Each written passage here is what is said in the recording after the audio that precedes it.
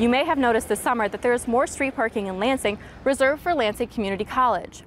The college lost 1,000 parking spaces earlier this year to the demolition of the Gannon ramp on LCC's campus. To compensate for this loss of parking, the college spent $400,000 on an additional 387 parking spaces for students. The parking lot, bounded by Seymour Avenue, West Shiawassee Street, and Capitol Avenue, is owned by Lansing Community College, but it only contains about 180 spaces. The college is replacing the Gannon ramp with a 5-story, 1,700 space parking structure slated to open in September of 2022. But in the meantime, even after renting additional street parking from the city, LCC is still short 793 spaces compared to what it previously was able to offer to students.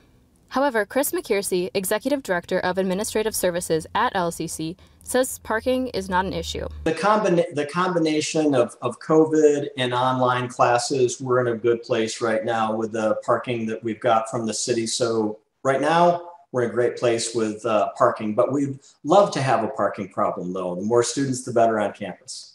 McKersey tells me that the street parking deal with the city will continue until August of 2022. Reporting, I'm Margaret Cahill, Fox 47 News.